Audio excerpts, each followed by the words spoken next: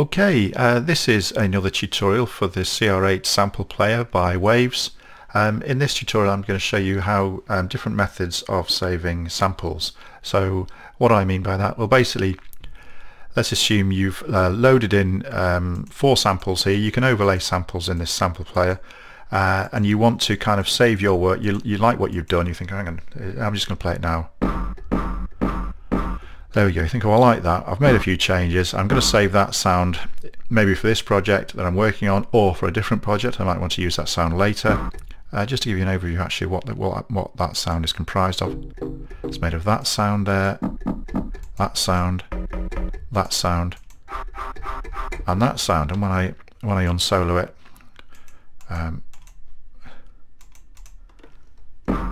all together they sound like that. Okay. So I think, oh yes, I like that, I like that. So there's different ways of saving it. The first one is just save as. Save as, let's call it example 1. Okay, there we go.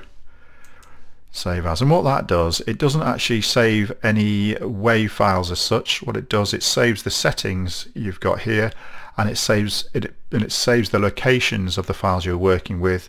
So it marries those two up, if you like, and it's a very small file, okay, but you can still recall it as you wish.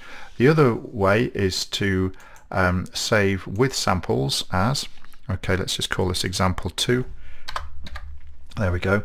And what this one does, this does exactly the same one before, saves all these settings, but this time it also saves your files as well. So that's very useful if you want to send it to someone you're collaborating with or something like that, someone who's got a CR8 as well. Let's just open that up and I'll show you what it looks like here. There we go. So it saves that file there, which is similar to the other one, and it saves your WAV files, your original WAV files. Rather unusually here, it doesn't kind of save them in one folder, it saves them in separate folders. Each file has a separate folder like so. Maybe there's a reason for that, I'm not sure. But each of these files are the original file, so it's not the affected file. It hasn't been tweaked, so you're always working with the original files there. But the other file, this file tells you where the tweaks occur and how the tweaks occur. So there's that method there. Okay. The other method is basically, and really this is the same as how you do it anyway. But I'm just wondering if maybe people do or do not know. The other method I would use is basically to save it as a sample in its own right, kind of a new sample, a derivative or whatever of those.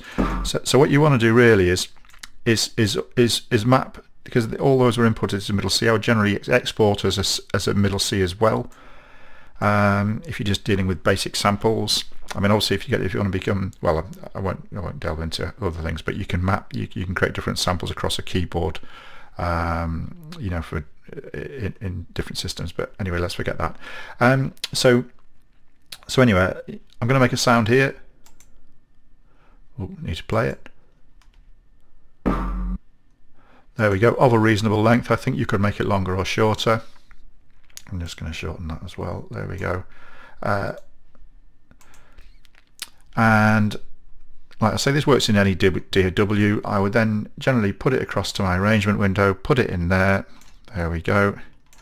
And now it's basically a C note playing like so. And I'm going to simply export that. Export.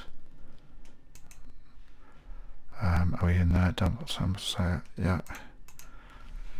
I'm just going to call that example 3. There we go, and that has basically exported that as a sample in its own right, mapped to, you know, let's see. So let's see. There we go. Should be able to hear that. The useful thing about that is obviously it doesn't matter where you're going to put it. You could put it in an Akai sampler or a Yolan sampler or whatever. It's a basic WAV sample and requires no other information at all, you know, for a CR from the CR8 sampler. So that's pretty much how we do it. I hope that's been useful for some of those maybe who don't know much at all about samples or anything like that. There we go. Any comments or questions in the comments bar, please feel free to ask, and I do attempt to to respond to everybody.